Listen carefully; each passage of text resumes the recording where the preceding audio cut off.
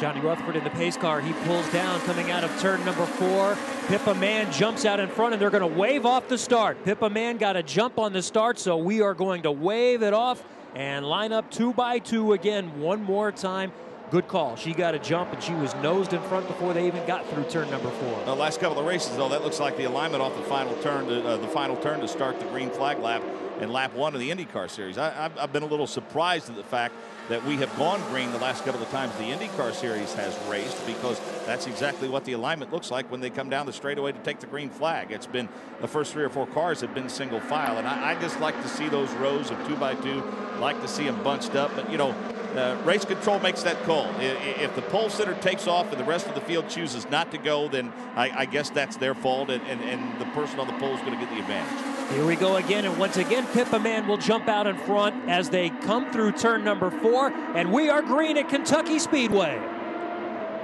Into turn number 1, Pippa Mann to the bottom of the racetrack, and again, these events are notorious. These Firestone Indy Lights events are notorious for drivers starting from the pole and winning. That did not happen last time at Chicagoland, but the 3 prior races, that's exactly what happened. Martin Plowman has Pippa Mann in his crosshairs as they roar out of turn number 4.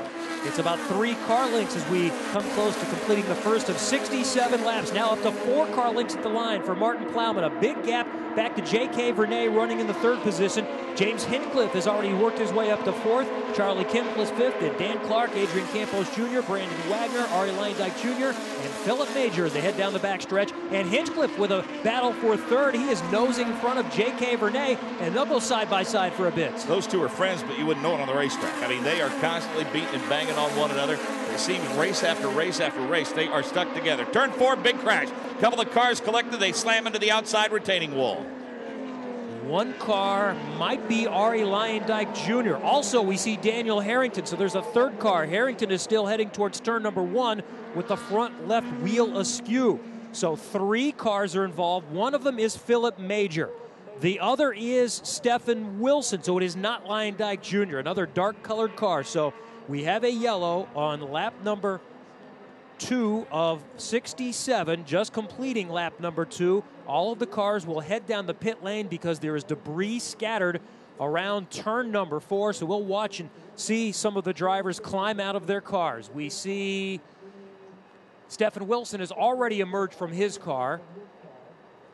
We see Daniel Harrington still making it around with the field. He is on the backstretch, and I'm not sure he's going to make it all the way around because the front left wheel is up next to his helmet on top of the side pod, and we see the 3rd driver involved. Philip Major is still seated in the cockpit with the Maltro safety crew talking with him in the cockpit. That car is destroyed, and this race will, for the 2nd week in a row, have a red flag. Cars coming down pit lane, and they will be parked as we complete lap number 3 of 67. Well, Pippa Mann and Martin Plowman did not get to the pit entry lane, and now, as we take a look at the replay, we caught the tail end of it as Stephen Wilson's car hits the outside retaining wall and launches back to the inside of the racetrack. But now Martin Plowman is making his way back around the racetrack. He and Pippa Mann both failed to make it to the pit entry lane, and so Pippa now is on pit road, and Martin Plowman will be there shortly. Okay, we'll keep our eyes on Philip Major down in the turn 4 area to make sure he gets out of that car. And Jake Query reports from pit lane that he was moving. Here's what happened. The car spun first. Stephen Wilson's car, I believe, is the one that spun first. And then Harrington collected him and Major as well. So I want to see that one more time, but I believe that it was Stephen Wilson's car that spun first by itself. So it was not contact with cars running side by side. And then the 2 trailing cars made the contact. So 3 already out. And our leader is going to be the 11 car of Pippa Mann. Okay, she's shown on timing and scoring at 11, but she has been leading. And as Mark mentioned, she just missed the pit entrance, and she took one more lap around. So she'll be moved back to the front of the field. So we'll keep an eye on this cleanup. And while we do, let's head to pit row with Jake Query. Sebastian Saavedra, an interested spectator here, and of course has a podium finish from a year ago. We thought we'd see you in that number 29 machine, Sebastian. Take us through the decision and why we don't see you racing this weekend. it's a tough decision to make. You know, something that, of course, as a driver, you don't want to ever to do. It came to lots of things coming from this season, and that we were not very happy until this race. We saw exactly what I didn't want it to be in my position when my teammate and Daniel Harrington crashed. I'm really sad for them, but I'm just happy that I was not in that position. What did you see that just happened on the racetrack that you think possibly is something that you found could be a possibility? Our car was just too dangerous to drive. We made a decision yesterday that I was not going to race because I didn't want that to happen to me, and that's why they put Daniel. And well, it's exactly what happened. Like I see Stefan losing the car by himself from a not very handling car, and I'm really, really sorry for these guys. What does this mean for your future in the Firestone Indy Lights and your relationship with Brian Herta? I think I'm very thankful for these guys to give me the great opportunities like doing the 500 and everything. It doesn't mean anything for my future. I think our future is still bright, and being 20 gives me a lot of opportunities to keep going. We're looking forward to IndyCar racing, and that's our future, IndyCar. So Brian Herta, the relationship, as far as you are concerned, the relationship with him professionally is okay? It is. I really like him as a boss and everything. It did not happen for us for Indy Lights, but it doesn't mean anything. We're great people, and we continue doing our best for our future as an IndyCar team and driver. All right, Sebastian Saavedra, best of luck to you on how everything works out. Thank you, guys. All right, that is Sebastian Saavedra, guys. First half of the season went pretty well for Sebastian Saavedra. Had a couple of podiums, including a first place winning from the pole at Iowa. He finished third at Barber and fourth at Long Beach. Last couple of races struggles for Sebastian Saavedra, finishing 15th at Infineon, involved in some contact there, and finished 11th at Chicagoland. That was coming off back-to-back top 10 finishes at both Edmonton and Mid-Ohio. He made 26 Firestone Indy Lights starts, has 3 wins and 3 poles, 13 top 5s and 18 top 10s. He's led 7 times for 275 laps, and boy, how quickly fortunes can change, because it wasn't all that long ago, Kevin, that we had the opportunity to talk to Brian Herta, and he was awfully excited about the relationship that had developed between he and Sebastian Saavedra, and he was the guy that they had put in place to get through the Firestone Indy Lights this season, and then get ready to go IZOD IndyCar racing full time with Sebastian Saavedra in 2011. But how quickly things can change. And there are always 2 sides to every story. One side would be it's not a good idea to quit on race day, to step out of the car like that, and I would think sever that relationship with a potential car owner. But when you look at it from Sebastian Saavedra's side, as he talked about, if a driver feels like you have no opportunity to win the race or be competitive, then only bad things can happen. Only a crash or a poor result. And if you talk about a crash, then you're talking about not only the possibility of injuring yourself, but sometimes the drivers are responsible for the crash damage as well, so you have to consider how you're using your assets. So again, always 2 sides to that story. And as Sebastian said, he saw it the same way that I did. I wanted to see that replay a second time, but it was accurate that Stefan Wilson did spin first, and then the other 2 cars coming through were collected. Philip Major and Daniel Harrington, who was Stefan Wilson's teammate. And Major did get out of the car. I'm told under his own power. Jake Query is headed to the Infield Care Center, and we'll hope to hear from these drivers coming up in just a little bit. We are red at Kentucky Speedway for Firestone Indy Lights, the Drive Smart Buckle Up Kentucky 100. Lap 3 of 67 is complete. Attention Indy Downforce and IndyCar Nation members, your code word for the Firestone Indy Lights race from Kentucky is IZOD. Please go to your IndyCar Nation homepage and click on the Earn Points section, and then enter the secret word under the radio portion, and you will receive 400 points. The code word is IZOD. Thanks for listening to live internet coverage of the Firestone Indy Lights race from Kentucky. J.K. Vernay currently runs 3rd in that number 7 Lucas Oil Sam Schmidt Motorsports entry. He can wrap up Sam Schmidt's 3rd Lights championship in 5 years. He's already clinched Series Rookie of the Year honors. He leads the championship, as we said earlier, by 53 points over Hinch. And all he has to do is finish 3rd or better today. So J.K. Vernay, as Kevin mentioned, has had some issues this weekend at Kentucky. But, Kevin, for a guy that seemed to struggle mightily at the Indianapolis Motor Speedway back in May, and seemed to not have a tremendous amount of confidence when he talked about racing at the Indianapolis Motor Speedway. He ran a very effective race in the Firestone Indy Lights race, the Firestone Freedom 100. Ran a very safe race, brought the car home in one piece. But, boy, I'll tell you what, whatever fears he may have had or intimidation that he may have felt about being on an oval, he's been able to put that by the wayside because he ran very well at Chicagoland Speedway. And he also did at Iowa Speedway. He finished third at Iowa, fourth at Chicago. So I think it's just a conservative approach to try to get better and get comfortable. And while he has essentially been in control of the championship most of the season, that's one thing that he needs to show potential IZOD IndyCar Series owners is that he can be competitive on the oval. So I would think as much as he feels like things are in hand at this point and he can wrap up the championship here today, I would think he'd really love to get a win on the ovals with two more remaining, including this one, Homestead, to wrap up the season the first weekend of October. If he can do that, win one of these two races on an oval, he has to feel like he's done everything that he can to show that he's ready to move to the IZOD IndyCar Series, and he's very confident. I've talked to him throughout the season. He's been very confident that he is going to have an offer and is not going to have to bring a big check to get to IndyCar next season. And we might want to make mention in J.K. Vernet's defense, he would not be the first driver that felt in awe of the Indianapolis Motor Speedway upon not only seeing it for the first time, but actually racing on it the first time. Ovals can be intimidating for drivers who have who've never been on them, much the same way a road and street circuit can be somewhat daunting for a driver that has cut his teeth on ovals, be they pavement or dirt. But certainly J.K. Vernet, as Kevin alluded to, after some of the quote-unquote struggles he had at the Indianapolis Motor Speedway in May, rebounded nicely and ran very well at Iowa and has done very well on the ovals that we've raced on since. The 29 car of Daniel Harrington in the William Rast colors is now on the hook. It did not limp all the way around back to pit lane with that front left wheel up in the air and sitting askew on top of the side pod right next to the cockpit. It's on the hook now. The other two cars, the 28 and the 49, are behind the wall. They've been collected.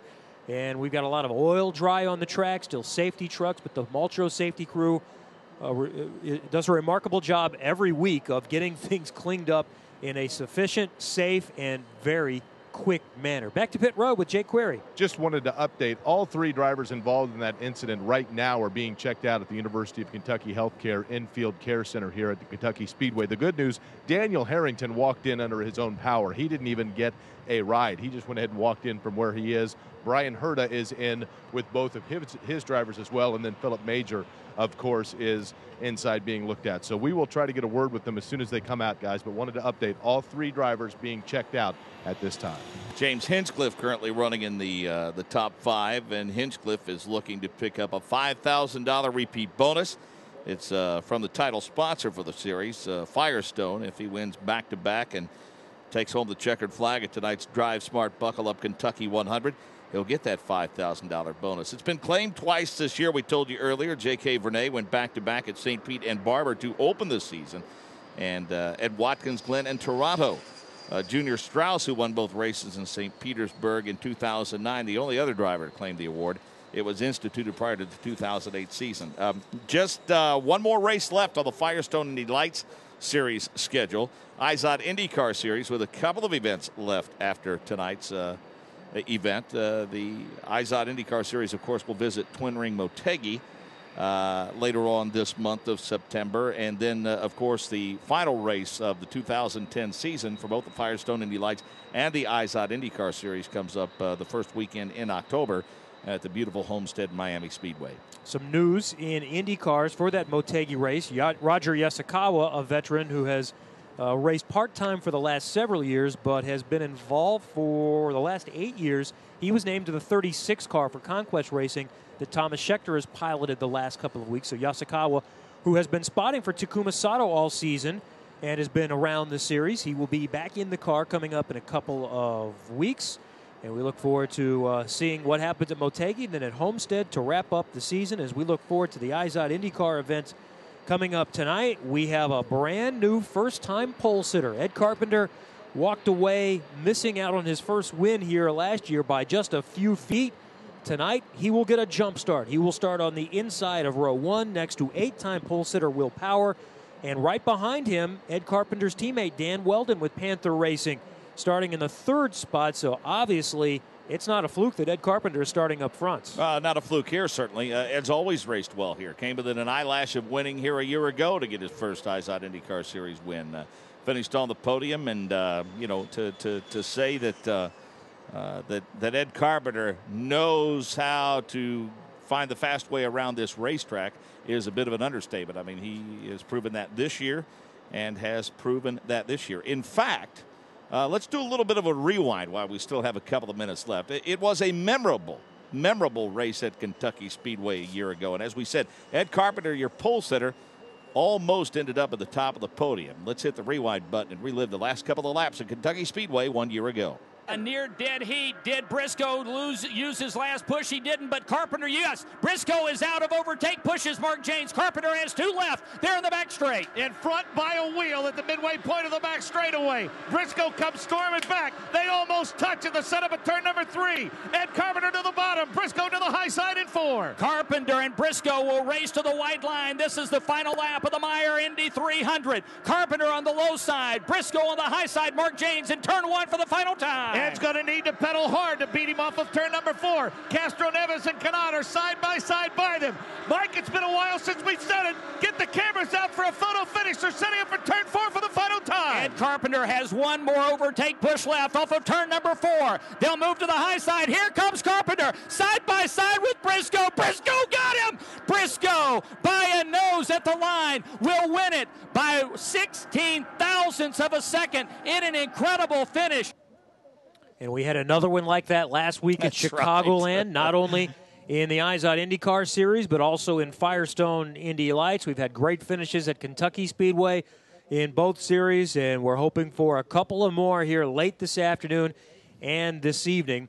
We are about set to refire engines, and we are going to go green again in just a couple of minutes.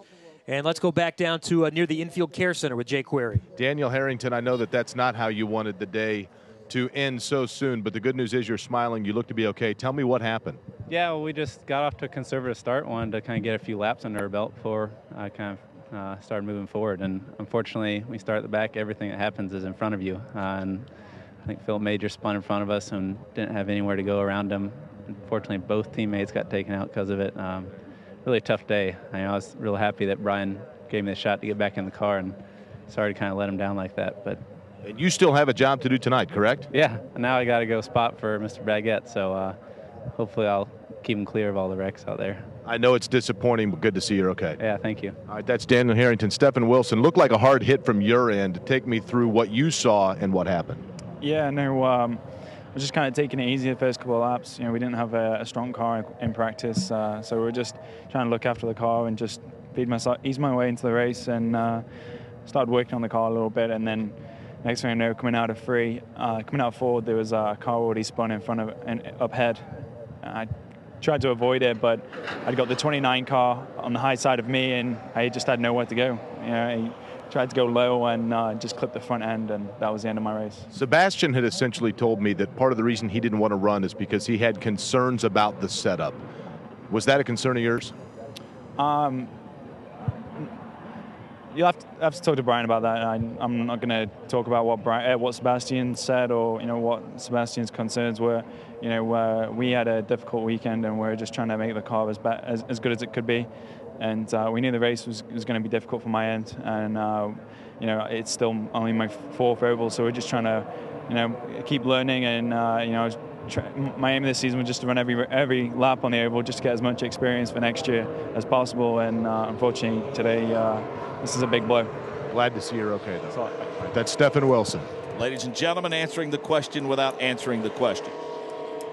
Which is the way you need to do it. Absolutely. Because he may have a good relationship with Sebastian Saavedra. Doesn't want to conflict what he's saying, but his boss and possibly his friend, Brian Herta, is on the other side of things. So let them deal with it. It is not my issue. So, and to clarify, we just saw one look at the replay. So according to what Stefan says, and I have no reason not to trust him, I'm sure he's accurate, it was Philip Major that spun. So it was not Wilson that spun first. So that would take away the theory that the BHI cars couldn't be handled tonight and they were out of control. They simply were collected. This had nothing to do with handling cars. When there's a car parked in front of you on the racetrack and it spins tenths of a second in front of you, you don't have much of an opportunity. But Stephen Wilson's response might take you back that way just a little bit. It's probably safe to say the cars were not handling the way they would like them to handle. Which Sebastian happens. Saavedra missed the practice and the qualifying yesterday because of electrical problems, and it was dead last in the warm-up yesterday. And Stephen Wilson in this race started in the 10th position and only out-qualified one that did qualify, and that was Rodrigo Barbosa. Well, so it's not been a good weekend for BHA. And you know what? They could come back here in 2 weeks and have the field covered. I mean, qualify top 5. It happens. It happens in the IZOD IndyCar Series. How many times this year have we seen Andretti Autosport struggle in qualifying and have great race cars? And it should be pointed out that they have won a race this year. Sebastian Saavedra won a race at Iowa. Okay, we are ready to go again. Cars are lined up, single file, getting ready to restart, working on lap number 5 of 67. And Pippa Mann with the lead, but breaking to the outside, Martin Plowman. Mark is going to go side by side into one. Nice slingshot out of turn number 4 in the 27 machine for Martin Plowman. They go side by side, almost touch wheels at the midway point between 1 and 2. Pippa Mann taking the short way around the racetrack. The car's stuck to the bottom, glued to that white line. Now Plowman will tuck in right behind her. Hinchcliffe grabs the 3rd spot. Now Plowman dances to the outside through turn number 4. Charlie Kimball is backing up a little bit. He restarted in the 5th position. He's lost a couple of spots as they come around turn number 4 on the straightaway. Pippa Mann by a car length. Martin Plowman will inch up a little bit more. Look to the outside coming around turn number 1. Hinchcliffe is 5 car lengths back. Then they are side by side for the 4th position. It's J.K. Vernay and Dan Clark. They worked side by side in the final practice session yesterday for quite some time. It's Mann up front, 5 car lengths in front of Martin Plowman.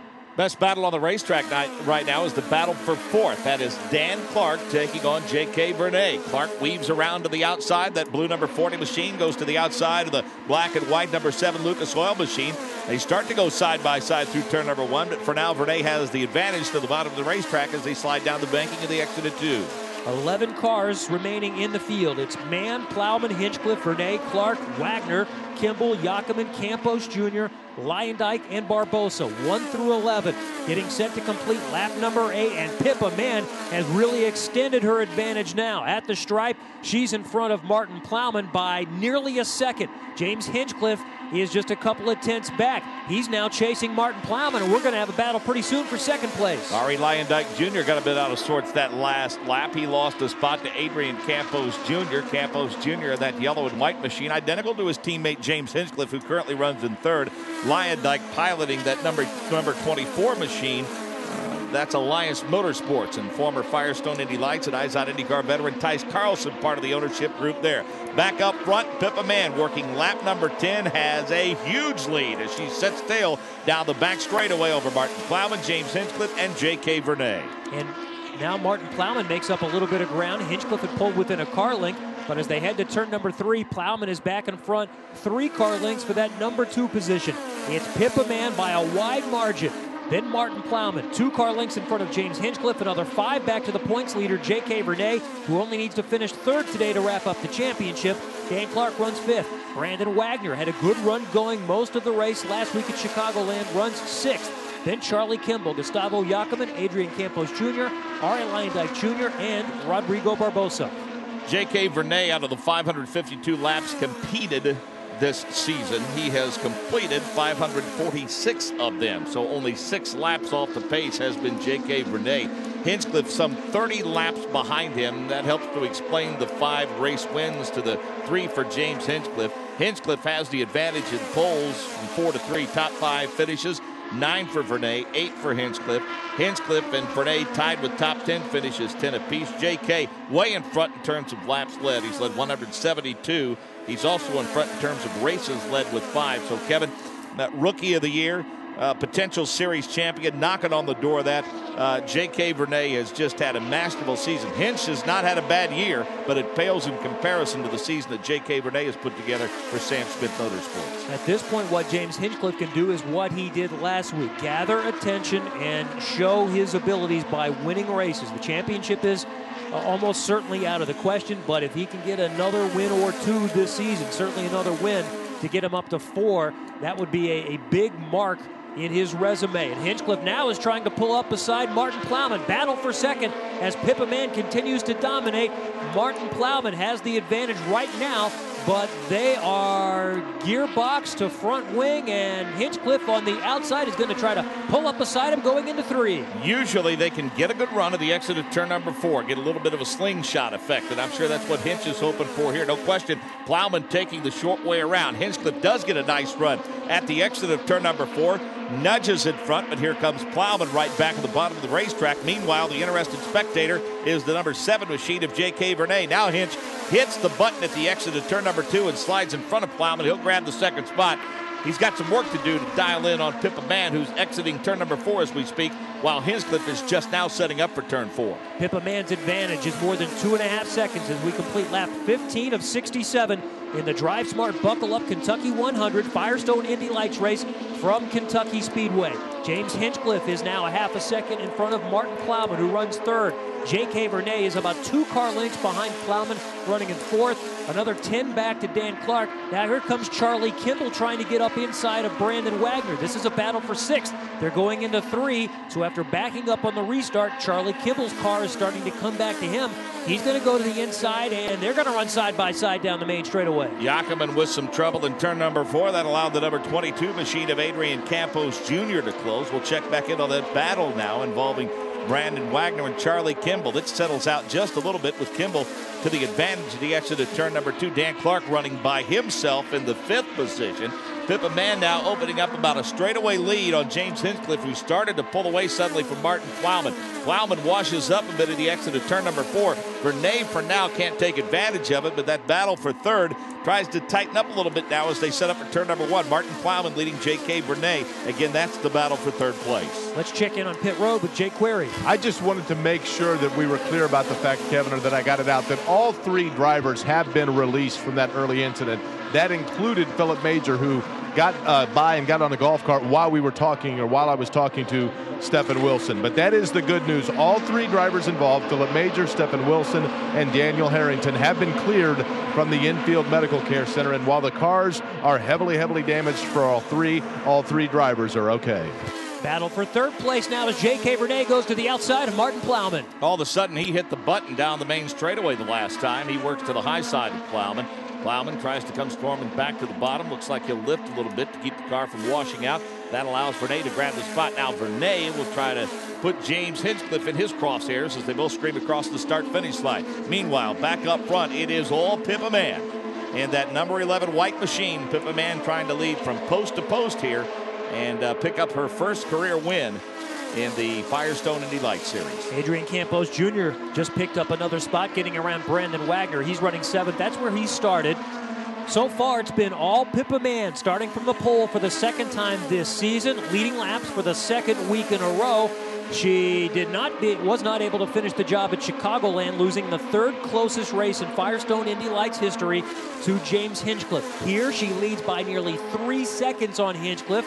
J.K. Vernay is another 2.5 back, running 3rd. Martin Plowman is 4th, 5 seconds off the lead, 4/10 off of J.K. Vernay. Dan Clark running 5th at Kentucky Speedway. Chicagoland was the first time she was credited with ever leading a race, and she led those 35 laps, as you mentioned. She wasn't credited with leading a lap at the Indianapolis Motor Speedway after she sat on the pole there because she crashed in turn 1, and boy, how dejected she was. And again, a wrist injury a little over a month ago, and she drove with it and somehow soldiered home.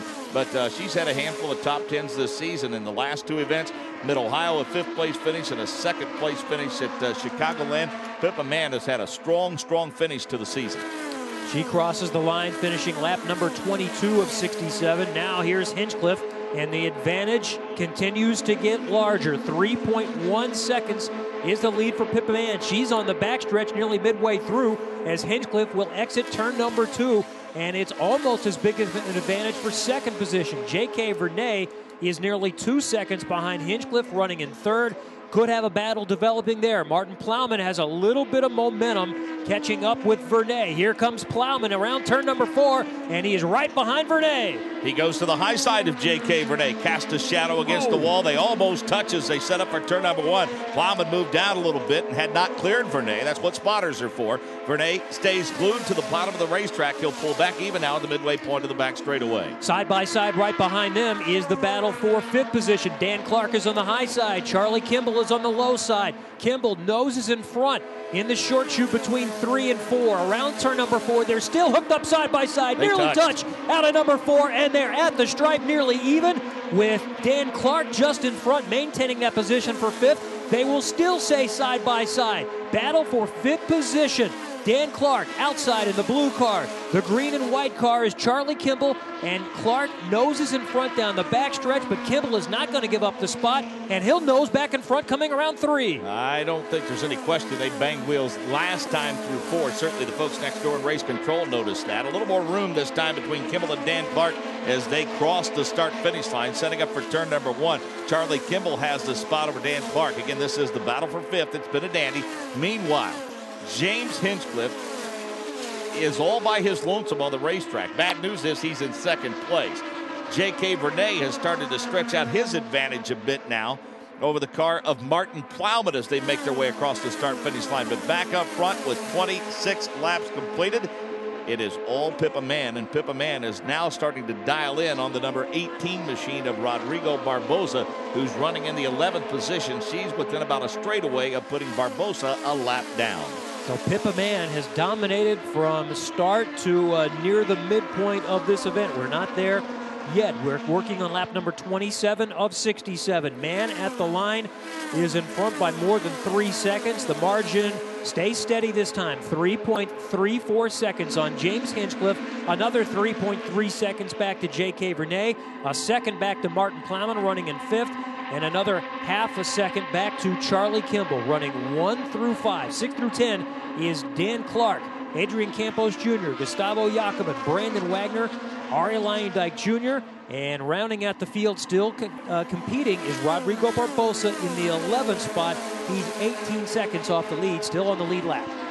You know, Sam Schmidt Motorsports, the dominant team of the Firestone Indy Lights series in the first several years of the series' existence, and over the past couple of seasons, that championship caliber team challenged a bit by AFS, what was AGR, now Andretti Autosports, with the likes of Rafa Matos and Arie Luyendyk Jr. and Sebastian Saavedra. But boy, Kevin, they have bounced back this season with a vengeance, and I really don't think that going into the season, if anyone would have told you that J.K. Vernet, an unknown Frenchman, would battle for Rookie of the Year and the points championship and be as dominant as he had, I'm not sure anyone would have believed that. I think you have to look at the fact that he's piloting that number 7 Lucas Oil machine that Alex Lloyd was so dominant in a couple of years ago. But, you know, you go back to the Firestone Freedom 100. Wade Cunningham was in the 77 machine. He won that race. And then the second half of the season that Pippa Mann has had, I think whatever ills they may have had the past couple of years, they certainly in the offseason worked to solve them. And it's been a great, great 2010 campaign for Sam Schmidt Motorsports. Most of us in America knew nothing of J.K. Vernet when this season started, but whoever is in the number 7 Lucas Oil car for Sam Schmidt Motorsports, you want to learn something about. You take notice. If Sam Schmidt hires you, then you obviously have some abilities, and J.K. Vernet has backed that up. And now as he looks to move to the next level, it will be interesting to see what develops here near the end of this season towards next season. It's no secret that Randy Bernard would love to have a ladder system with rewards for the champion at each step. It's not done yet. I don't know if it will get done, but the goal is to have something that will help the Lights champion secure a ride for the IZOD IndyCar series. But you have to find the backing to be able to do that. So that's one of the ideas that's out there. Same thing also applies from USF 2000 to Star Mazda. They already have that. But we'd like to see something from Star Mazda to Firestone Indy Lights. And Randy Bernard spoke of that recently. He wants to see more of a direct connection from Star Mazda to Firestone Indy Lights. Working on lap number 34 of 67. So we're at the midpoint now. Pippa Mann leading by 3.6 seconds on James Hinchcliffe. then J.K. Vernay, Martin Plowman, and Charlie Kimball here at Kentucky Speedway. Watching the battle for ninth shape up into turn number 1. Shadows starting to get cast just a little bit. We're talking about the 32 machine of Brandon Wagner and the number 24 machine of Ari Luyendyk Jr. Dan Clark running just in front of them. Ari Luyendyk taking wide entries into the turn, hoping to get a run off the banking. This time he goes a little higher. He has plenty of grip in turn number 4. Starts to pull up a little bit on Wagner. Now shoots in behind him. Wants to get a little bit of a slipstream and maybe work his way around him. But now Brandon Wagner's going to tiptoe to the high side of Dan Clark in turn number 1. Not sure what's happened to Dan Clark. He was running in the top 5 for the first half of this race, but now he's back there trying to hang on to the 8th position right now. And Brandon Wagner has a run on him coming into turn number 3. Clark's going to maintain the position for the moment. Up front, we still see Pippa Mann by a wide margin, 3.7 seconds on James Hinchcliffe. J.K. Vernay is 3rd, but after that, it's getting a little bit tighter. Martin Plowman is in 4th, about 10 car lengths behind. And now we see Adrian Campos Jr. on the move, going to the outside of Charlie Kimball down the back stretch. This is a battle for 6th position. Make that 5th position. And he's going to grab the spot for now to the high side in turn number 4. It's been a good second half of the campaign for Adrian Campos Jr. He has put together a string of top 10s, most recently 8th at Chicagoland, 7th at Infineon, 6th at Mid-Ohio. He's in the identically prepared machine to James Hinchcliffe, the number 2 and the 22. Our teammates, Campos Jr. works around the high side of Rodrigo Barboza. Now he really starts to dial in on Martin Plowman. Looks like he wants to shoot his way past Plowman in turn number 3. Plowman on the low side, Campos Jr. on the high side, and Campos Jr. is going to motor right by him without much difficulty. By the time they get to exit of turn number 4, Adrian Campos Jr. now has worked his way up to the 4th position, but Martin Plowman's not ready to give it up, Mark. Plowman goes to the high side and slides down about a half a groove, doesn't tuck in right behind him, wants to be wary of leaving the bottom of the racetrack open for the ever-lurking Charlie Kimball in that 26th machine. They're working their way through turn number 3. The yellow and white machine is Adrian Campos Jr., and then that orange and red machine is being piloted by, of course, Martin Plowman, and then Charlie Kimball is in that green and orange and white machine as they work their way through turn number 2. Let's go to pit road. Nick Yeoman. Owner for Pippa Mann, who's nice and really stretching this lead out. It was 3.1 seconds. Looks like she has it up to 3.7, 3.8. How impressed have you been with her today? I think she's got a lot of confidence right now, and that's oftentimes all you need. Car's obviously a solid car. Sat on the pole with the Speedway, and I think last week we talked about the fact that it was her epiphany. She'd never led a race before, and she led with strength last week, and we had quite a bit of time in the shop this week to be able to analyze the tapes from last week. And we talked about a lot of things that she might have to do here, but she's not having to do it. I mean, the car's just on rails right now, and I think, as long as we don't get a yellow flag and stir things up here, she's got a pretty good run to her. Now, you mentioned the confidence factor, and as a former driver, you know about it too. What have you seen from her in the last couple weeks? Because she's really been putting some strong performances together. Well, from day one, when she sat in that car and tested on the oval, she just thought it was fantastic. It fit like a glove, and really, I think she's got some excellent people around her. Kent Boyer, engineer. She's been working really hard, and the guys have put in a lot of hours, kept the car really smooth, and now she's getting the job done. That's Sam Schmidt, the car owner for Pippa Mann, the current leader. Jake? Nick, I was just talking actually with Mark Moore of Team Moore Racing and Extreme Coil, of course, the owner for James Hinchcliffe and Adrian Campos Jr.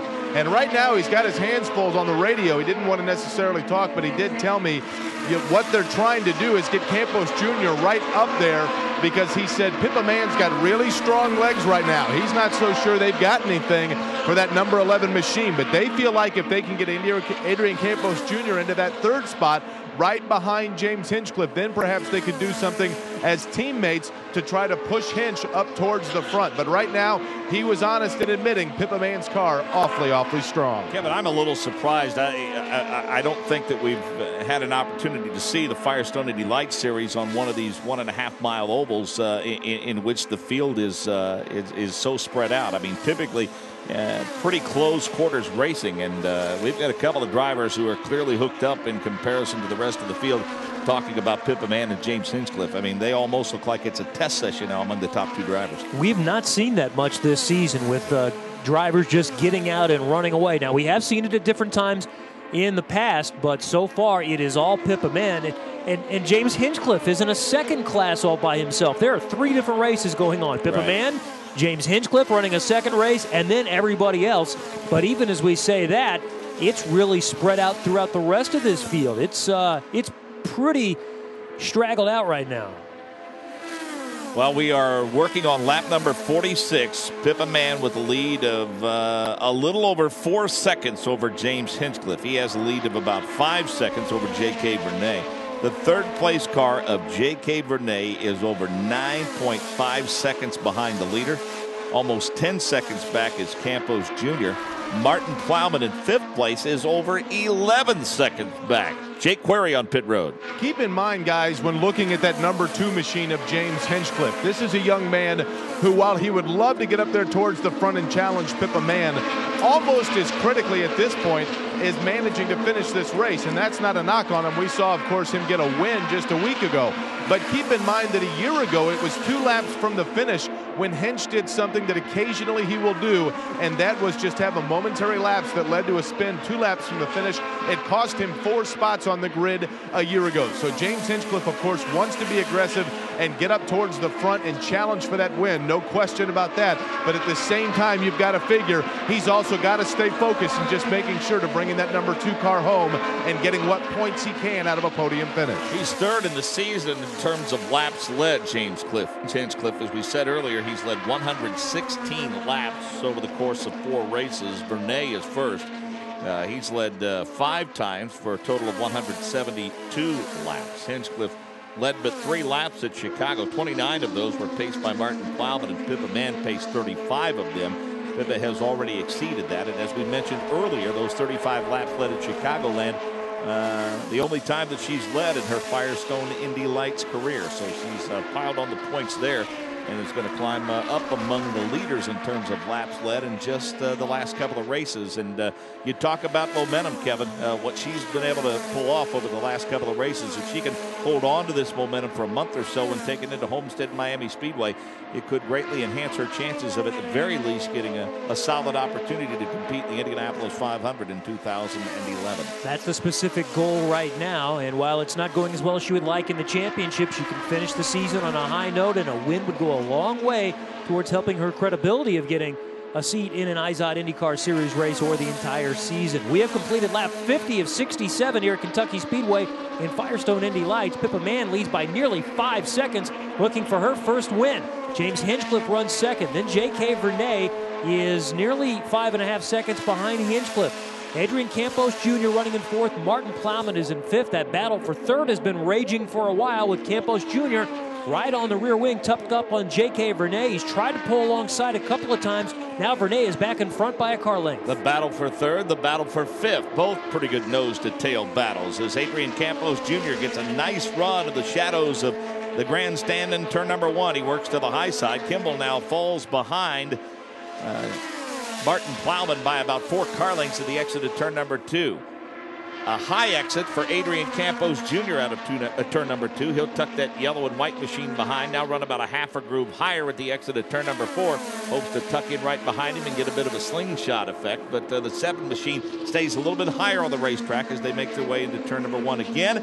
The yellow and white machine dances to the high side of J.K. Vernay. Will he be able to make the pass? Not for now. Probably tuck in behind him at the exit of turn number 2. And keep in mind, J.K. Vernay can wrap up the championship by finishing where he runs right now. He's in 3rd. One more race to go after this from Homestead Miami Speedway in just under a month on October 2nd. Wade Cunningham won here a year ago under caution. Sebastian Saavedra finishing 2nd. Dylan Battistini won 2 years ago by 8/100ths of a second over James Davison, with Arie Luyendyk Jr. finishing 3rd. I saw Battistini today. He's been here this weekend. He competed last week for the first time this season in lights. So I'm talking with a lot of car owners. Good conversation it looked like with AJ Foyt. Can't read too much into it because everyone's going to talk with everyone and just see what kind of opportunities are around. Among the other winners we've seen over the years here, Hideki Muto beat Alex Lloyd in 2007, both competing in the Eyes Out IndyCar Series race this evening. Jay Howard in 2006 won here by 1/100th of a second. Travis Gregg, P.J. Chesson, Jeff Simmons, A.J. Foyt IV, the other winners in Firestone Indy Lights at Kentucky Speedway. And they've always had great racing here. There's no doubt about that. Not really a long and storied history, but certainly quite a history in open wheel racing since this fabulous Kentucky Speedway opened its doors in both the Firestone Indy Lights and the Eyes Out IndyCar Series. And we expect another chapter in that book to be written tonight, as we'll have the 200th event of the Eyes Out IndyCar Series for you, and we look forward to bringing it to you. Should be a great one with Ed Carpenter, your pole sitter for Panther Racing. There was an interesting decision there by Campos Jr. He lost a little bit of ground as Vernay was coming up on the lapped car of Rodrigo Barbosa. Vernay went to the low side. Barbosa has been drifting up high and letting everyone go behind, but Campos Jr. elected to go on the high side and lost about 2 car lengths. So now Campos Jr. is about 5-6 car lengths. And now again another pair of cars will split Rodrigo Barbosa on the backstretch, with Plowman going high, Kimball going low. Plowman right now has the advantage for 5th place, and Kimball is right behind him by about a car length. So this is the best battle on the racetrack for the moment, as Pippa Mann leads James Hinchcliffe up front by 5.5 seconds. And she is starting to dial in on Dan Clark. She's within a straightaway of Dan Clark, who's running in the 10th position in that blue number 40 machine. Pippa Mann exiting turn number 4 as we speak. Pippa Mann with an outstanding run. She is about 10 laps and 9 laps away from victory lane here at Kentucky Speedway. Pippa Mann has not won in Firestone Indy Lights. She is in excellent position to get it done tonight.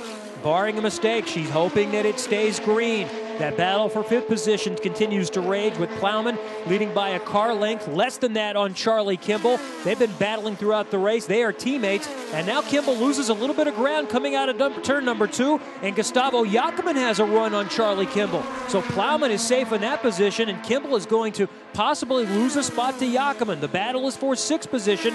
Kimball on the low side, Jacobin on the high side. They come down the main straightaway almost side by side. Sebastian Saavedra is enjoying this side-by-side racing because that allows him to pull away a little bit. Kimball has the bottom of the racetrack. Jacobin to the high side.